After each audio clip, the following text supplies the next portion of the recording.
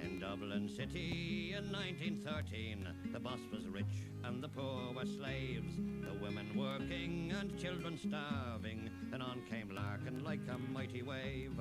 The workers cringed when the boss man pondered 70 hours was his weekly chore. He asked for little and less was granted, less getting little then he'd ask for more. In the month of August, the bossman told us no union man for him could work. We stood by Larkin and told the bossman we'd fight or die, but we wouldn't shirk. 8 months we fought and 8 months we starved. We stood by Larkin through thick and thin. But foodless homes and the crying of children, it broke our hearts, we just couldn't win. Then Larkin left us, we seemed defeated. The night was black for the working man.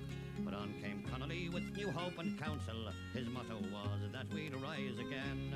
In 1916 in Dublin City, the English soldiers, they burnt our town. They shelled our buildings and shot our leaders. The harp was buried neath the bloody crown. They shot McDermott and Pearson Plunkett. They shot MacDonough and Clark the Brave. From bleak Kilmainham they took their bodies to Arbor Hill and a quicklime grave. But last of all of the 7 heroes, I'll sing the praise of James Connolly. The voice of justice, the voice of freedom,